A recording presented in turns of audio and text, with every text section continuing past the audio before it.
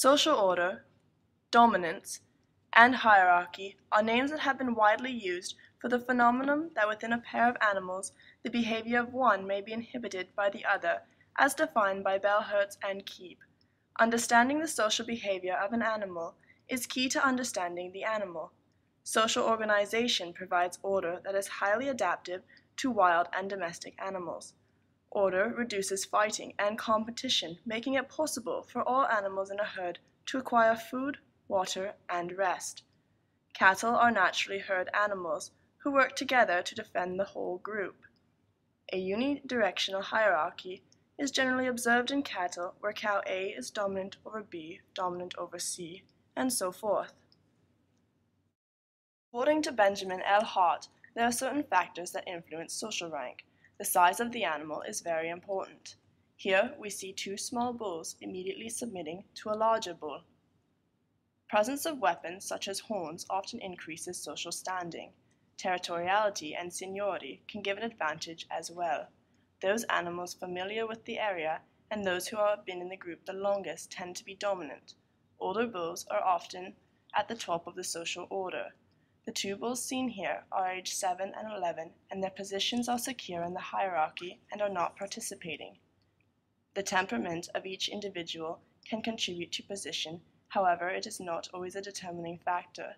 In these two young bulls, the bull on the left has a relatively submissive personality compared to the bull on the right. Mounting is a sign of dominance. Alliances can be important. Animals associated with dominant animals often have a higher social rank. Sex is the last factor, where males are generally dominant over females. Different social interactions help determine dominance among cattle. A defensive posture is necessary to prevent injury to the animal.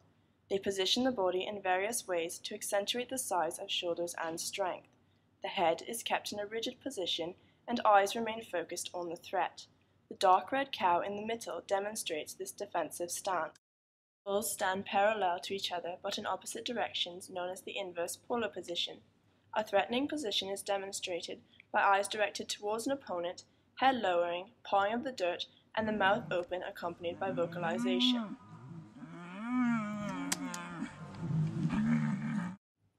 Often, a bull will emphasize a threat by butting the other's flank or shoulder. Bunting is a retaliation of the threatened individual, with the head lightly hit, and then fighting may escalate into head-to-head pushing with considerable force. Fights are often broken up when several other bulls join in and drive off the new bull. Dominance relationships are determined by both observations of aggressive behavior as well as submissive behavior.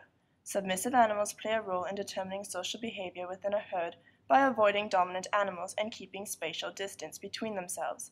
This yearling heifer is immediately submitting and seen as no threat. She leaves the group quickly.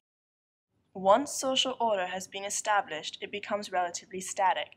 Subordinate animals have learned to submit to dominant animals, and this becomes fixed unless there is a disturbance that causes the learning of a new relationship.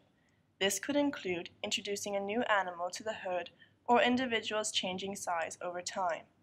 Bulls' social hierarchies are more likely to alter than females due to the presence of testosterone and physical changes.